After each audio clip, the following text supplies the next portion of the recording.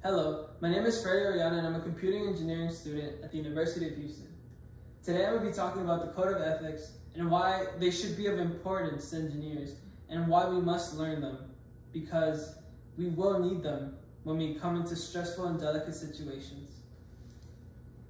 The National Society of Professional Engineers was founded in 1934 by David Steinman. David Steinman's reasoning behind finding it was that he wanted more qualified engineers out in the field. And his way of doing this was by founding the National Society of Professional Engineers and also by pushing universities to enforce a more rigorous education to have better and more qualified candidates leaving universities.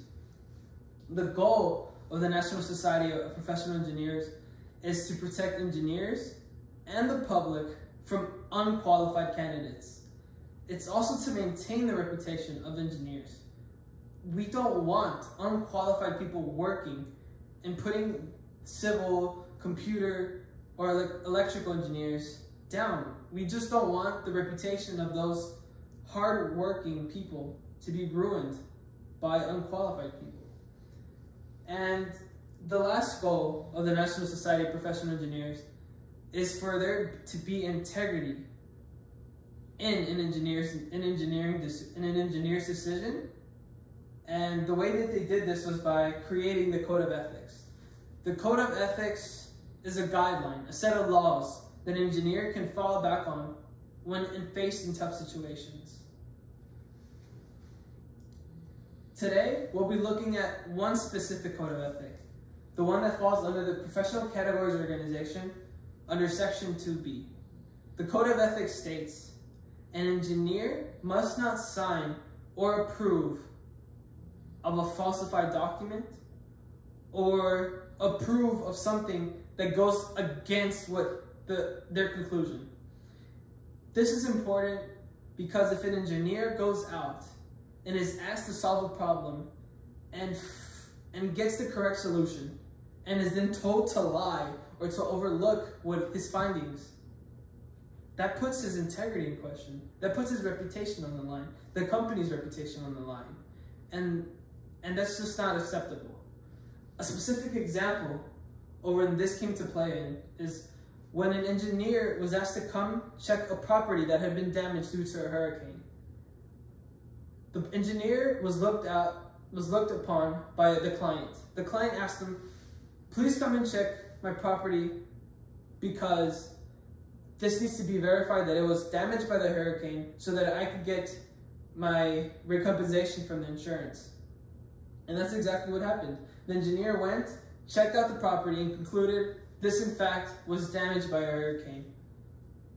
But an issue arose. When he came back to report that in fact the property had been damaged to his company, a supervisor who was not an engineer went, looked at the property, and concluded that the property was in fact not damaged by the hurricane, but damaged by previous structural lack of care. And this was a problem, of course. The engineer was saying the truth. The man who was a supervisor was not. And this is where the engineer must fall back upon the Code of Ethics. The engineer must go above his supervisor, must go above his company, and directly to local authorities to report that that they're being lied to. This is important because if that issue is not handled properly, the client will lose that recompensation that he or she deserves for the damage that they suffered. This is why the Code of Ethics is established. It's established so whenever a situation like this arises, an engineer isn't pressured into doing the immorally correct thing. At the end of the day, an engineer must adhere to these codes because these codes ensure the safety of others, ensure ethically correct decisions, and ensures that their reputation won't be put on the line if down the line the insurance company finds out that they in fact had lied, or future clients find that the property had in fact been damaged by the hurricane. This is why the Code of Ethics has been established by the National Society of Professional Engineers. This is why we're learning about the Code of Ethics. And this is why we must always, always fall back on them in tough situations, like that tough situation that the engineer faced when checking for damaged property, for that damaged property. Thank you.